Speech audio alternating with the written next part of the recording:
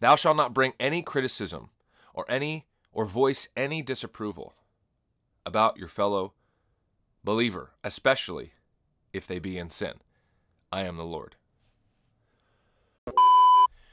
Hey everybody, welcome to Contra Mundum Pro Mundo. My name is Richard, and we've got a show here. This is a show on YouTube. You clicked on it because you're on YouTube. And we're going to be talking about the 11th commandment coming up next.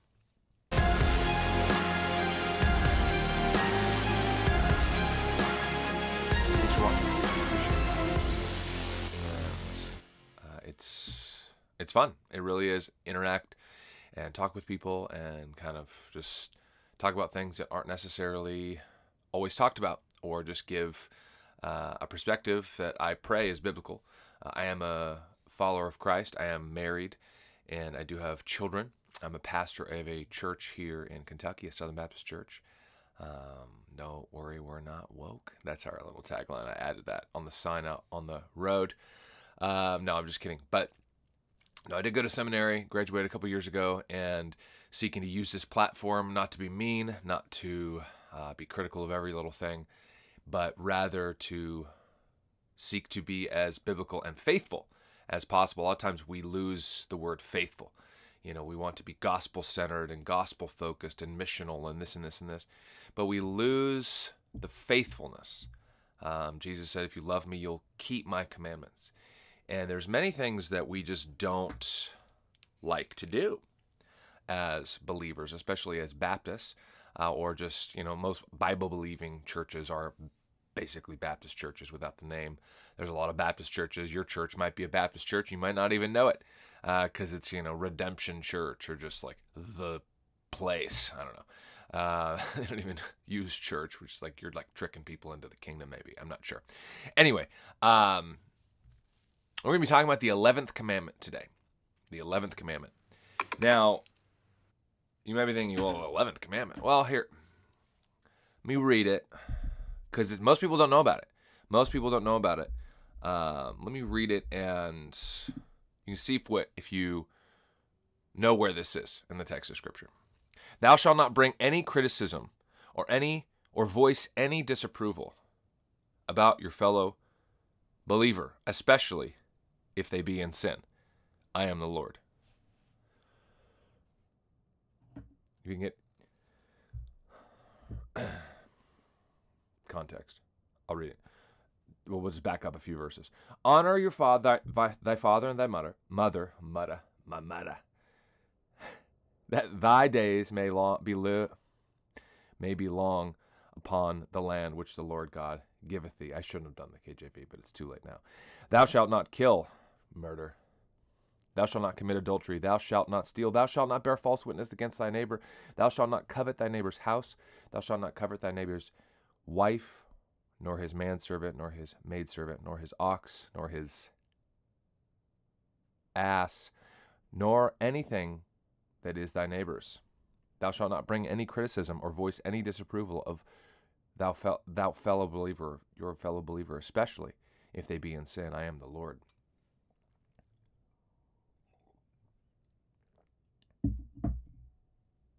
I hope you're thinking, what is this guy reading? Is he reading the Book of Mormon or something? What is this? What is this? What are you doing? No, I'm not reading the Book of Mormon. I'm not reading the Book of Mormon. Don't worry. I am reading my own words, at least the last part. There is no 11th commandment. Spoiler alert, there's no 11th commandment. However, Bodhi Bacham and many others have mentioned it in preaching and writing and other things, and it's basically this thing. It's imaginary, but it's a joke where people won't want to bring criticism, bring judgment, bring critique, be mean, quote unquote, against a fellow Southern Baptist or just a fellow believer in general. And this is our modern, very thin-skinned, very anemic culture. 100 years ago, didn't exist, right? And beyond that, even probably 50, 60 years ago. But over the last couple decades, with the rise of social media, with the rise of everybody knowing everything, with the rise of all this tech that we can just instantly know stuff, I believe, that's my theory anyway, we have everybody trying to like kind of be the lowest common denominator. I'm working with fractions with one of my children right now, and denominators and numerators, fun stuff. But you want to always reduce it down, right? And this is where the culture is. This is why cities are generally liberal, because they don't want to be offensive. They don't want to be whatever. They want to just kind of go with the flow. Well, being a leftist isn't really going with the flow much either, and it's a terrible idea most of the time. But most people think it's what everybody else believes, so I'm going to believe that too. Because, you know, we see it in the news, we see it in Hollywood. I mean, all these outlets are radically leftist, right? But that's another show. The 11th commandment. The 11th commandment. Thou shalt not bring any criticism or voice any disapproval about your fellow believer, especially if they be in sin. I am the Lord. Now, again, that is not, I just wrote that. So you can coin that if you want that and sneak it into something if you want to. Or not, I don't care. You might be thinking, yeah, well, but we shouldn't be mean to people, right? Jesus wasn't mean to people. Paul wasn't really mean to people. Why are you being mean to people? Because sometimes I do call people out. I have some videos from over the summer where I call out Ed Litton and his plagiarism and his lying and his theft. And to this date, in the middle of December 2021, 6 months later, almost, he hasn't responded. He hasn't recanted. He hasn't repented. I had actually emailed his church. I know a number of other people did. I had a conversation with somebody I'm going to post later this week, so look for that. Contra Talk. That's my talk show where I talk to individuals and we have a little bit longer form discussion. And that one, he's a pastor in, very seasoned, very well-known pastor in the SBC. So look for that. I'm going to try and post those on Saturdays coming up and moving forward. So anyway, but Jesus never did this, right? Well, Luke 13:31, on the very same day, some of the Pharisees came saying to him, "Get out and depart from here, for Herod wants to kill you." And he said to them, "Go tell that fox, behold, I cast out demons and perform cures today and tomorrow, and on the third day I shall be perfected."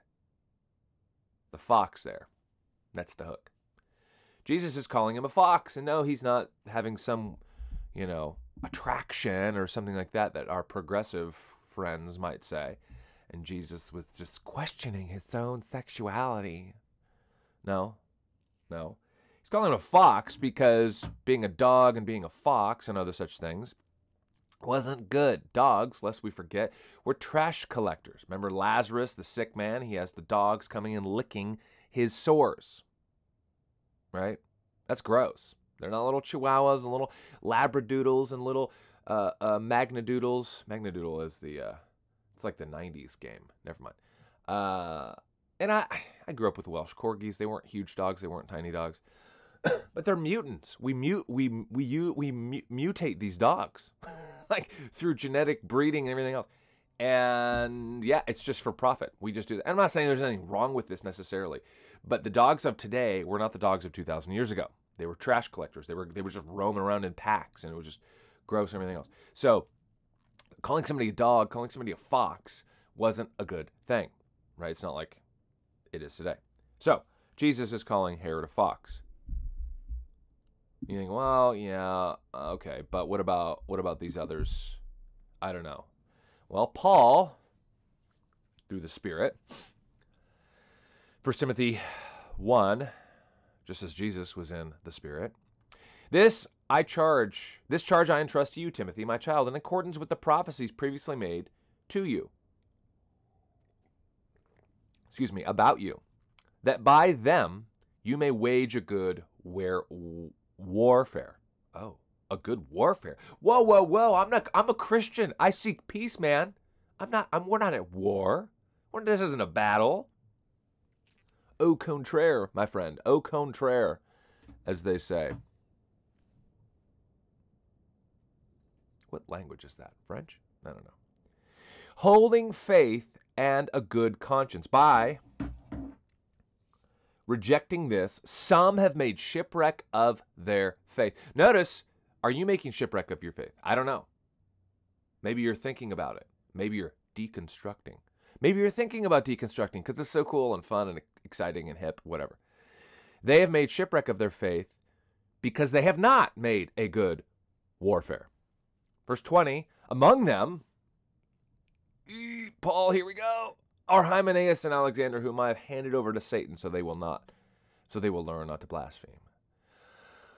Paul, why you got to be calling people out, man? Haven't you read Exodus 20? Jude, beloved, writing to people, although I was very eager to write to you about our common salvation. This is very interesting. I love Jude. He was very eager to write about their common salvation. I wonder if he ever did. Maybe. But the Spirit said, keep this, not that. Fascinating, isn't it? I found it necessary to write appealing to you to contend for the faith that was once for all delivered to the saints. Contend again. There's that war language. Seriously? Now Jude's after it too? I can't just ignore Paul? You know, you want to just, some people, I have a skepticism of Paul, a hermeneutic of suspicion. I love Jesus, but I tolerate Paul. Blah, blah, blah, blah, blah, blah, blah. It's just red letter Christianity nonsense. It's all red letters. Okay? So let's just, if you want to be faithful, again, you want to be faithful. That's part of being faithful is consistency. Okay? Not picking and choosing and ponying up to the buffet of the Bible and being like, well, I like this, but I don't like that. This is really nice, and this culture currently tolerates these things. So I'm going to talk about that, but I'm definitely not going to talk about that thing. No way. We're going to avoid that altogether. Oh, Paul mentioned it? Well, then let's go ahead and ignore Paul because, you know, it's not like he knew the law better than anybody else of his day. It's not like he was a Jewish Roman citizen. It's not like he was confronted by Christ on the road to Damascus and knocked flat on his butt and blind for 3 days. It's not like he was beaten and shipwrecked and thrown in prison and all these other things and he counts it all joy. No. That's just, you know, Paul's just a bigot. Okie dokie. Verse 4 of Jude. For certain people have crept in unnoticed who long ago were designated for this condemnation, ungodly people who pervert the grace of our God into sensuality and deny our only Master and Lord, Jesus Christ. Now, Jude does not use any names here. However, he does still say there are certain people who have crept in unnoticed. Now, if you want to call out somebody, as it were, or an organization or something like that, without using names, you can.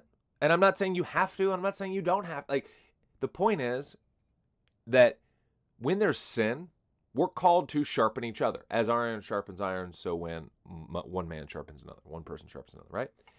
And further still, this is all about math, like Matthew 18, right? Go to your brother, especially if in the local church. Now, it's hard when it's already public. You know, like Ed Litton's plagiarism and theft, that's already public. We're not in a church. Now, he's my president, quote unquote, of the SBC. And I've emailed him, and I've talked to him. Not him, but his office. And many people on Twitter and many other people as well. And, you know, he makes up this, and then he changes this, then he appears on this show, then he goes down to Southwestern and says, I just have a really good memory. And it's like, you're just lying, man. Like, come on. We're not idiots. Stop it. The world's certainly not idiots. Now, we can talk about the world in another video, but that's just one example. Once it's public, it's the same thing with your sin. Like if you sin against your wife, for example, right? And it's just you and her, and you go to her and you ask for forgiveness, right? That's what you do. You don't need to tell it to the church because the sin was not against your church. Now, if the sin was against your church, right? Maybe you get caught in the baptismal, right? Or something, doing something, or it's online, or, you know, something leaks or whatever, and then it's public. Well, that's a different story. But Jude is calling out these people who have denied our Master and Lord Jesus Christ. Colossians, for I testify for him that he has a deep concern for you and those who are at Laodicea and Hierapolis. This is Colossians 4:13. Luke, the beloved physician, sends you his greetings, and also does Demas. Greet the brothers and sisters of Laodicea and Nympha, the church in her house, and so on. So he mentions Demas there. That's toward the end of Colossians, naming off, as Paul often does. 2 Timothy 4, that's Paul's last letter, not Titus, but Timothy. Not Hebrews, but Timothy. Make every effort to come to me quickly. Paul writing to Timothy, his second letter, right? Because Demas, in love with this present world, has deserted me and gone to Thessalonica. Crescens has gone to Galatia and Titus to Dalmatia. Now, Crescens and Titus are two different guys as well, besides Demas. But he doesn't say they're in love with this present world, does he? No.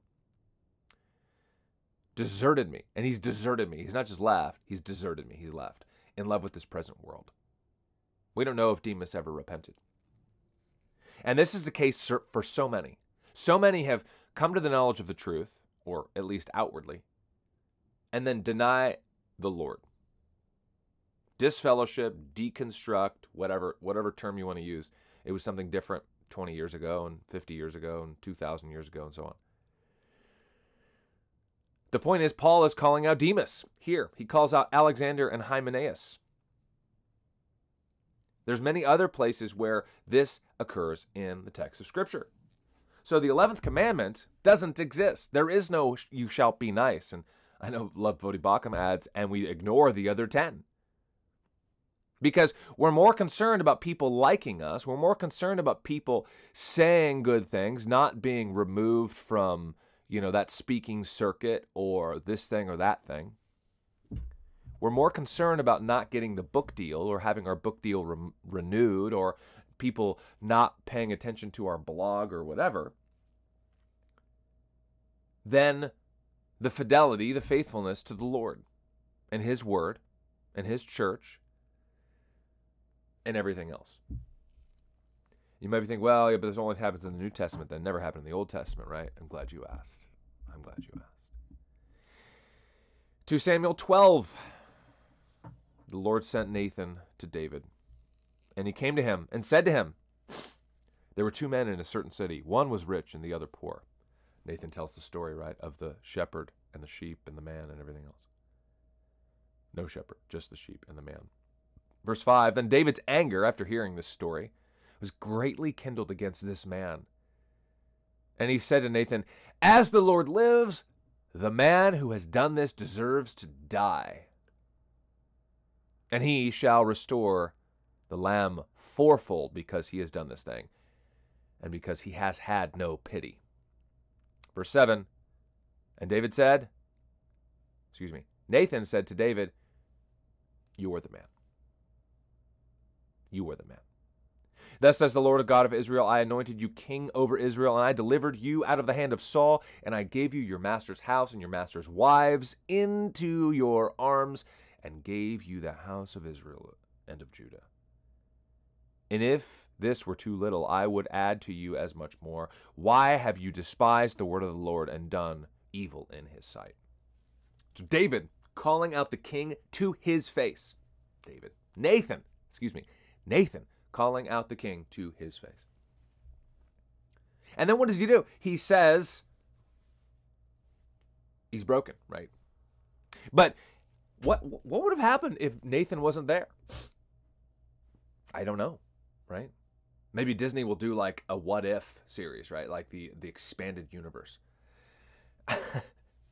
The what if David wasn't called out? What if David never killed Uriah and had a baby with Bathsheba? What if, right? What if there's a British Captain America, but it's really a girl? I don't understand that one. My point is, there is no 11th commandment. Thou shalt be nice. None of that exists. None of that exists. Now, we don't always have to do it. Certainly not. That shouldn't be your only thing. I know there's some channels on YouTube that's their only thing. Okay, I guess. I've got other things to do than call out every single low-hanging fruit like Stephen Furtick and Joel Osteen. Yeah, these guys are heretics. T.D. Jakes. Now, if it's affecting you directly or indirectly and you see this and you feel the Spirit leading you to this, fine. I was basically feeling that this needed to be done because I've gotten some pushback from some people recently. Not much, and that's okay, even if I had. There's reasons why, and I feel convictionally about it. We have the freedom in Christ to do X, Y, or Z, so long as it's not sinful. And calling someone out isn't sinful, especially if they're in the church and they're bringing reproach upon Christ. Especially if it's false teaching, right? Or if it's something that this person is just out and out sinning, and it's obvious. Because here's the thing, if you don't say something, then that says you're fine with it. Let that sink in. If you're a little like, I don't know. I just, fine. I mean, you don't have to. I get not everybody's called to say something per se. But you don't criticize those who do. Okay? Especially when it's so obvious. But the other thing is you're looking forward to help that person and those around them. Because, well, Paul calls out many people in Corinthians. That's a very, very good letter. Again, you think your church is messed up, just read the Corinthian letter and realize it's not, most likely. And yet, this man has his father's wife, so his stepmom, right? And even unbelievers don't do this sort of thing. Even the pagans aren't doing this. Paul calls this guy out. And they know who he is, right? You know, it's Bob the coppersmith or whatever.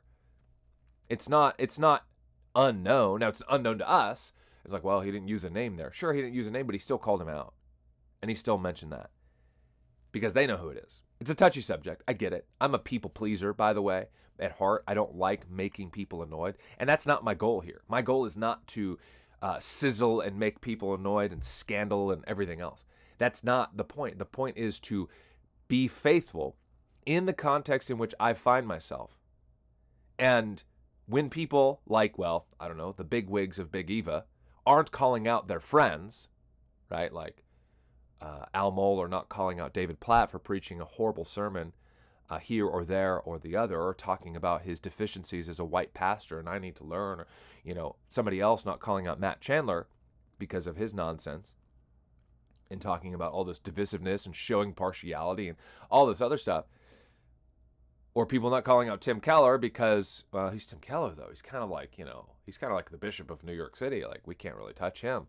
It's like the guy's denying Genesis. The guy's denying this. The guy's denying that. He's embracing all sorts of liberation theology and just heresy. And he's been doing it for years. And people are like, oh, you know. But he's Tim Keller, though. He's Timothy Keller. You can pray for Tim Keller, by the way. He's got cancer. I think it's rather aggressive cancer. And no, I'm not saying he's got cancer because has been teaching a lot of false junk for a long time. Not what I'm saying. He's got cancer because of sin in a fallen world, because of Genesis 3. Anyway, I hope you found this helpful. My goal, contra mundum, against the world, but for the world. That's what the goal is. That's the whole point, to help you be discerning, more discerning, to sharpen, being that iron, as Proverbs tells us. Iron sharpening iron, so is one man, so is one person sharpens another. That's the goal. Drop a comment. Tell me if you like this or you didn't like it. You can dislike by typing dislike. I encourage people to do that. That way people can see, like, hey, you dislike, because YouTube removed that. We'll talk about that in another episode. And yeah, it's kind of fun. But share this, please. This isn't all I do. Again, I do other things as well. Bible studies, talking about this. I was doing a book review of Vodi Bachum's book, Fault Lines. That's going to be wrapping up here shortly. And then I've got some new things coming in the new year. So until next time, be against the world for the sake of the world. Be contra mundo pro mundo. Okay? See you next time.